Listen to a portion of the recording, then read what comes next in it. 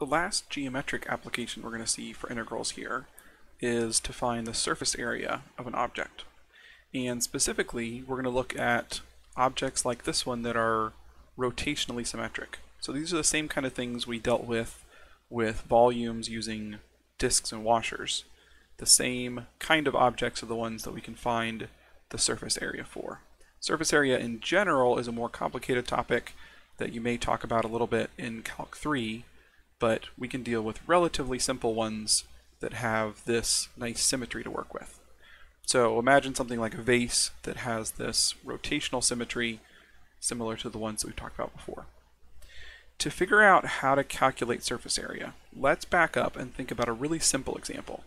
And so the simple version is something like this: a tube that has a consistent radius all the way through.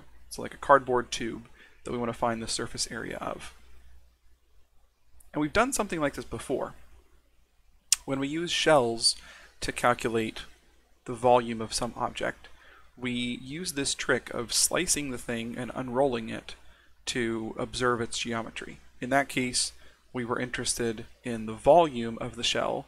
In this case, we're interested in surface area, which starts out the same way. If we unroll this cardboard tube, we get a rectangular sheet like this one. And if we know the area of this sheet, that's the same area as the surface of this tube. So to know the area of a rectangle, all we need is the length and the width. So let's call this the length. And then the width, we really want to tie back to the original dimensions of the tube. So just like we saw before with shells, the width here is the circumference of this tube. And that just means we need to know what circumference is, and that's 2 pi r. 2 pi times the radius of that original tube. So if we know the original length of the tube and its radius, we can calculate its surface area by multiplying 2 pi times the radius times length. Okay, so how can we use that on the more complicated version up above? Well, similarly, we can talk about the radius of this object. Now this is a changing radius, but that's going to be equal to whatever the function is. As long as we're revolving around the x-axis, the height of the function is the same as the radius, because as we saw with disks and washers, the radius is just the distance between the center of rotation and the outer edge. For surface area, we're not going to do anything complicated like revolving around other lines or tilting them and revolving the other direction. We're going to keep it relatively simple here, so the radius will just equal the function itself. Then for the length, here with a simple tube, we could measure the length pretty easily by just measuring the distance between one end and the other. But with a curved shape like the one above, it turns out the length we actually want is the arc length. We actually want the length of this whole curve, not just the end-to-end distance. So without going into a lot of derivation of why this works, we can just use this analogy of the really simple case to the more complicated case to see that surface area is going to be the same thing, 2 pi times r times L, but for r we'll use the function f of x, and for L we'll use the integral that describes arc length. This means that the formula for surface area looks something like this. The surface area will equal an integral of 2 pi times r, which is the function f of x, and then L involves this square root of 1 plus the derivative of f of x squared. So that's the surface area formula. Another formula that we'll use, and we'll see an example in a second using this formula. So every one of these problems, you just plug the function you have into this formula, and again, if it's one that you're going to do by hand, the function needs to be a pretty simple one. More likely you'll use your calculator to approximate the answer, and you'll see some of each on the homework. But when it comes to memorizing this formula, it's helpful to recognize that it's really just 2 pi RL, and R is f of x, and L uses the part of the arc length formula. And if you recognize that, it makes keeping track of this formula a lot easier to work with. Let's try an example.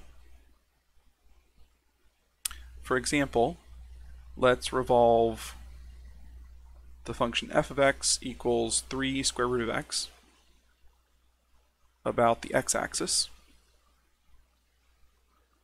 from x equals 1 to x equals 4. And we want to find the surface area of the object that results from that. Just to give you a brief sense of what this looks like, 3 square root of x looks more or less like this, the upper half of a parabola. And then if we revolve that around the x-axis, we get something like this bowl shape on its side. Specifically, we're starting at 1 and going to 4. So here's x equals 1, and here's x equals 4. So we're looking for this surface area on the outside here. Okay, so all we need to do is plug that into the formula. We have the integral of 2 pi times our function, 3 square root of x, times the square root of 1 plus its derivative squared. So we need the derivative of 3 square root of x. Let's pause and do that on the side here. If f of x equals 3 square root of x, that's the same as 3x to the 1/2. So the derivative would be 3 times 1/2 times x to the negative 1/2, which we could rewrite as 3 over 2 square root of x. So now we can fill that in our formula. And the limits of integration are from 1 to 4. At this point, the problem is completely set up, and it's just a matter of integrating and doing some simplification. So let's pull some pieces out of the integral. Let's take the 2 pi and the 3 and move them out in front. Then we have the square root of x times. Then we can simplify here in parentheses. If we square 3 over 2 root x, we'll get 9 over 4x.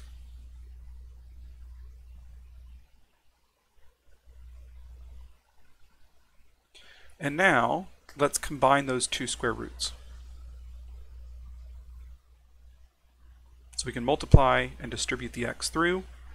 So we get x plus 9 over 4. At that point, the integral is pretty straightforward.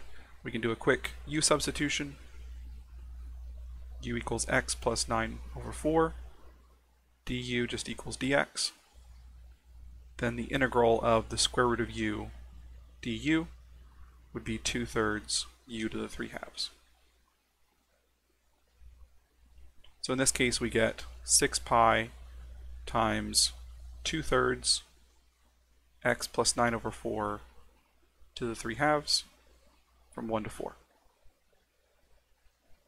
And then we can plug in those limits of integration and simplify a little bit. 6 pi times 2/3 is 4 pi.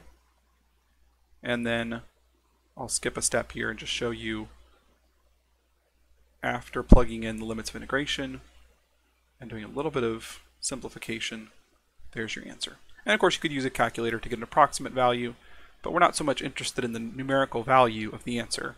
We're more interested in the process, being able to set it up and integrate. So like we saw with arc length, it's very easy to write down functions that we cannot integrate by hand in this way, but we showed in that example how to use the calculator, and you may need to do that on some homework examples. So surface area, like arc length, is really just a matter of applying the formula, so there's not a lot of tricky things you're going to run across in the surface area problems.